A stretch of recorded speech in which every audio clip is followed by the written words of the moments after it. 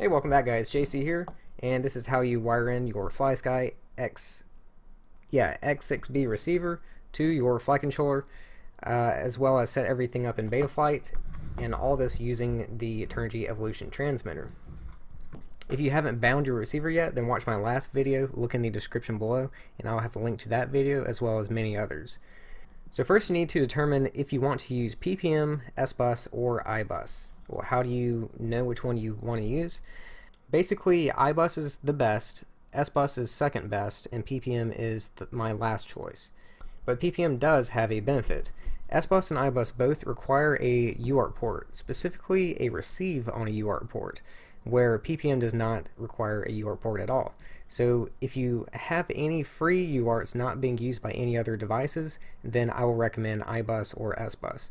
If you have already used up all of your UART ports for other devices, like your on-screen displays or GPS, anything like that, then you can use PPM.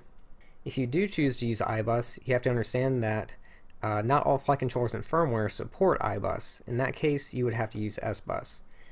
How do you know if your flight controller and firmware supports Ibus? Really, there's no way of telling, just the trial and error method. And I'll show you once we set everything up in Betaflight how to switch back and forth. As far as locating your UART ports or PPM pin, I'll give you a few different examples, some different layouts. On this here Omnibus, you will see where it says Sbus and PPM is referring to this pin right here. So whether you want Sbus, Ibus, or PPM, your signal wire will go on this pin no matter what. Like I said, Sbus and Ibus require UART ports, and this is not labeled as a UART port, but any flight controller that says Sbus, it's actually a receive on a UART port. It's just not labeled as a UART. On the Seriously Pro Racing Evo, you have ground and 5 volts, so black and red wire. And then on the third pin down, it says R2, which means receive for UART number 2, or PPM. So once again, Sbus, Ibus, and PPM, all three would be placed on this pin. The SB Racing Mini, you have ground, 5 volt, and R1, which is receive for UART number 1.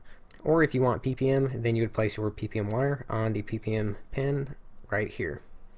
On the Seriously Dodo, you've got ground and 5 volts, so black wire, red wire.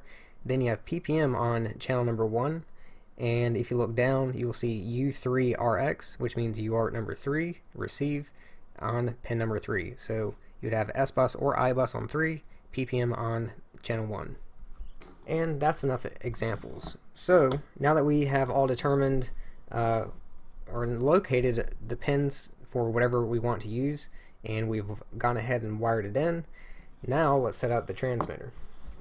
Also, if you want to use PPM, make sure you have this connector on this plug on the right side. If you want to use Ibus or Sbus, then have it on this one. So you want to click on Settings, come down to Output Mode. If you chose to use PPM, then just select PPM, and you can completely ignore what's on this side because the transmitter is going to ignore it automatically. If you chose Sbus or Ibus, select that here, and then don't worry about what's on this side because it's going to ignore that. Now let's plug in our USB cable and get ready to go into Betaflight. Some flight controllers will power the receiver with just the USB, some you have to plug in a LiPo battery, so either way get power to the receiver. If you don't have a solid red light, then this means you did not bind it yet. Once again, look in the description below and you will find my video on how to bind it. Now going into Betaflight, first let's go to ports, and everything I am about to say only applies to Sbus and Ibus, guys. If you chose to use PPM, then ignore everything I say on this page. You will not do anything at all on this page if you're using PPM. So for you Ibus and Sbus guys, you need to find the number of the UART that you placed your signal wire on. And in cases like this, where I said it's it just says Sbus, it doesn't give you a UART number, use process of elimination. I know that UART number 1 is placed over here, UART number 2, so that means this must be UART number 3. It can't be anything else. So because my signal wire is on UART number 3, I will come over here and turn on serial RX, and that's it. Now if your flight controller if you place your signal wire on UART number 1, then you need to turn off MSP and turn on serial RX, because your flight controller can't do two things at once, or the UART can't do two things at once. Now with that said, if you do not see USB VCP, then do not turn off MSP for UART number 1. If you don't see VCP, which stands for virtual COM port, then your flight controller does not have a virtual COM port. And for you guys, the USB is linked into UART number 1. And if you turn off MSP, you will lock up the flight controller and you'll have to basically unbrick it by flashing new firmware and erasing everything.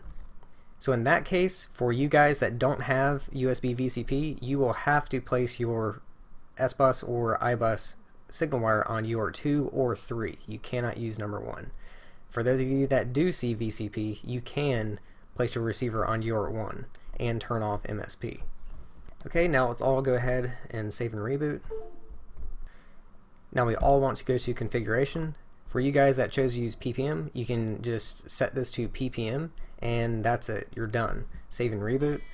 If you are using Sbus or Ibus, select serial based receiver, come down here and choose Sbus or Ibus.